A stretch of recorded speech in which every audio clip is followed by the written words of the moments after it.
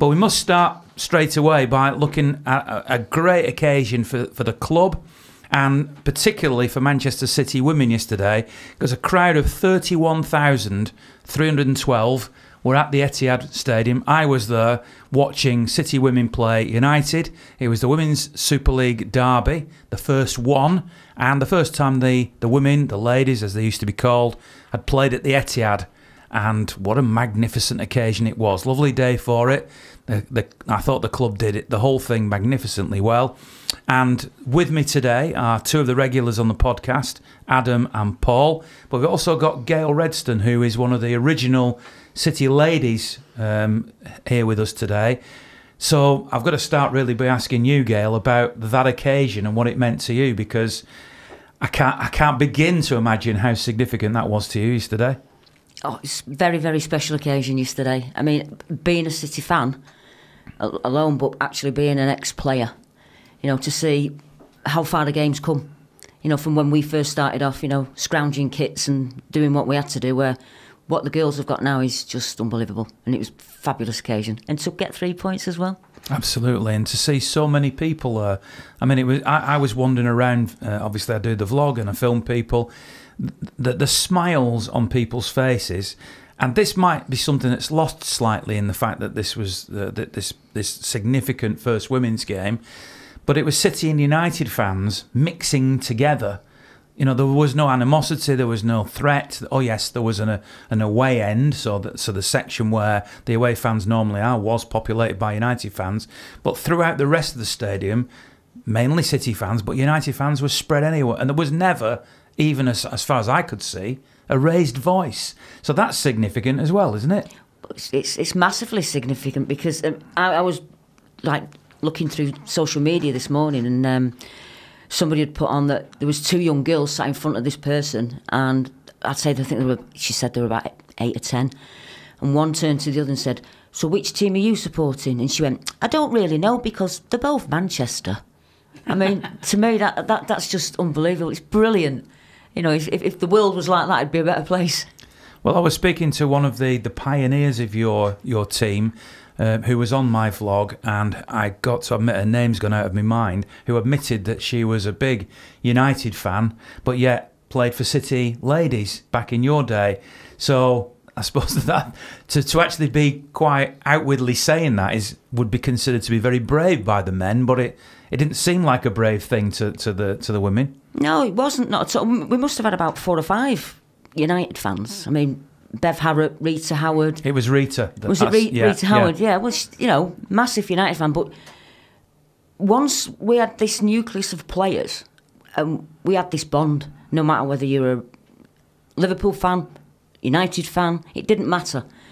What meant to us was we were there as a unit playing a game of football that we wanted to play. Tell us what it was like right at the very beginning. How did you ever get involved in it? Well, it was apparently it started off from football in the community, and a guy that worked for them, Neil Mather, it was his brainstorm really. He decided to sort out a women's game and have trials and see how far it'd go. And apparently Neil was reckoning maybe about 20 girls would turn up, and apparently there's about 75 turned up at Platt Lane for trials. And it was one of my brothers has just said to me, he saw it in the evening news and said, "Oh, they're doing trials, why don't you go down?" I mean, I hadn't played for many years, and I went down. I thought, see what the competition's like, I wonder if I'll get in, because I was one of the oldest. I started playing for City at 30, and went down. Thought, yeah, I like this. Got asked to come back, and the rest was history. But it was just fantastic, that the girls that all wanted to just play football. Was it all smooth running? Because I was at Gary James' book launch, and obviously Gary's brought out this book called City Women, An Oral History. Yeah. And Gary is very, very passionate about any type of history to do with City in particular, but Manchester football. And maybe it's not because, but his good lady Heidi was in your original team, so obviously that means he has even more of an interest, I suppose, in City women. And at that launch you were there, and plenty of other former players were there, and we saw video too of some of the games. And one of the early games that we saw footage of was a game at Turf Moor, and we all thought, oh, this is going to be a game at Turf Moor, but it was actually I guess, on that field next to it, or certainly somewhere nearby, it wasn't actually at Turf Moor. So when I say, was it all smooth sailing? I know it wasn't. It wasn't smooth sailing at the beginning, was it? No, not at all. I mean, it was hard work, you know. Even trying to get kit, you know, it was, well, they'll give us a kit, and then they didn't give us a kit. They loaned us a kit. And then, you know, constantly saying, is there any chance we can borrow a minibus? And, you know, most of the times we had to go in cars. You know, if we were playing away, and them days we didn't have sat-nav or telephones or anything. So Neil would get an email off somebody or a fax and then print them all off for everybody. Like, there's about 4 cars going down to, say, Preston or wherever it would be. And you could guarantee somebody would get lost and they'd just turn up just in time for kick-off. So you were already in your kits, presumably, before you even said... No? Was there a dressing room when you got there? Sometimes, not all the time. Sometimes we've actually had to get dressed, changed in the cars. I mean, there was one situation, we went to a game in Liverpool, and we're looking and we couldn't find this pitch. But we were all saying, well, it's a park. So they're all saying, it can't be there because there's no goalposts. So we're all sat there thinking, next thing, there's a pub next to this park, and this girl comes out and she said, are you lot Man City? And we all went, yeah. Are we in the right place? They said, yeah. 1 minute. Next thing, they come out the pub with the goalposts. So we were like, what's going on? Said, oh, we can't leave them out. Somebody will nick them. Yeah. It is Liverpool. Yeah, that's Liverpool for you. You know, so and we'd gone down in the minibus, and Neil was frightened to death in case we'd come back to the minibus and there was nothing of it. You know, there's quite a few situations. It's like the same now. Yeah. And from that, I know that one of the low points that Gary explained in the talk that he gave was the fact that there was occasions when you didn't even have a full 11, and I think there was a moment where you had a team meeting, wasn't there, where shall we carry on or shall we just not bother anymore? So from that 75 that turned up at the first trial, there was a crisis moment, wasn't there? A high crisis moment. Yeah, there was. Like you say, we turned up for training and there was literally 7 of us there. And there was a couple saying, should we merge, let's go to Stockport? You know, because they had quite an established team at the time. And we were saying, no, we're Man City. We're not going anywhere. We'll get players in. We'll get players in. And fortunately for us, there was a couple of teams that had folded, in the next couple of weeks.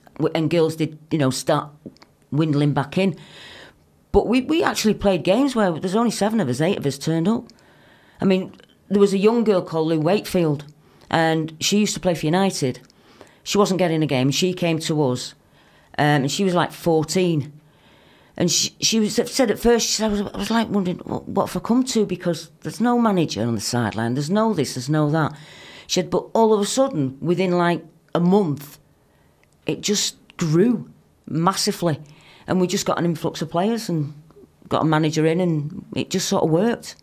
Well, here we are in 2019, and Manchester City's owners have decided that City women should be very promoted. The Academy Stadium is often quoted as being the women's stadium, almost more than it's talked about as the EDS or the under-18s. That is the home. And I presume after this high-profile game against United, the games will go back in, most of them anyway, unless there's a huge demand, into the CFA again, which is about a 9,000-seat stadium. So that's a big statement. They've got a fully professional squad, and they're taking it very seriously. I know there are other clubs out there. I know that Doncaster Bells have been going a long time and have been one of the trailblazers. Bristol have been a very well-known club, and obviously Arsenal and Chelsea. But City, I would still claim, obviously I'm biased because I'm a Blue, are somewhat trailblazers in all this, aren't they? Definitely. I mean, if you think, like you say, Arsenal. I mean, we were invited down to a tournament at Arsenal many moons ago, and the things that you say they all had the kits, they all had the tracksuits, they all had the same bags, and as a female footballer looking at that, you're thinking, wow, I wish we had that. Why can't we get that? But don't forget the times that we were there at City, they were struggling. They were playing in the second division, and we were winning trophies, and we was being asked then to go and show the trophies. It's a bit of morale.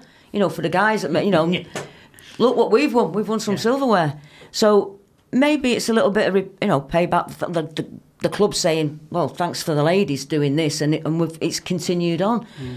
I mean, now, like you said, we're way up there now, aren't we?